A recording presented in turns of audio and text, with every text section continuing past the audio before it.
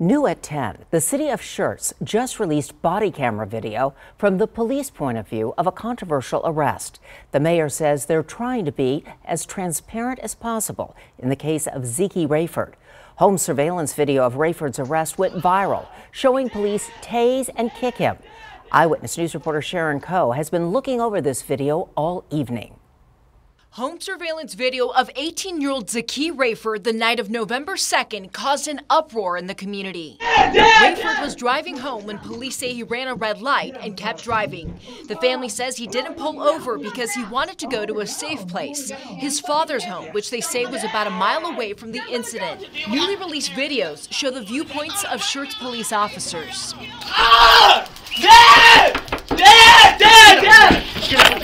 As Rayford is screaming for his father, you can hear officers commanding Rayford to cooperate. Stop resisting! His father, who hears the commotion, opens the front door. You better relax, you're gonna get it next. I promise you will.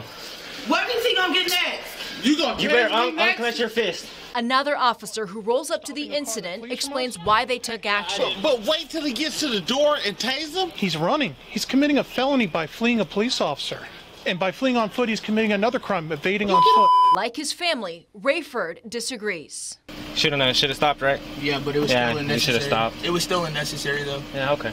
The tension only growing as the night goes on. Hey.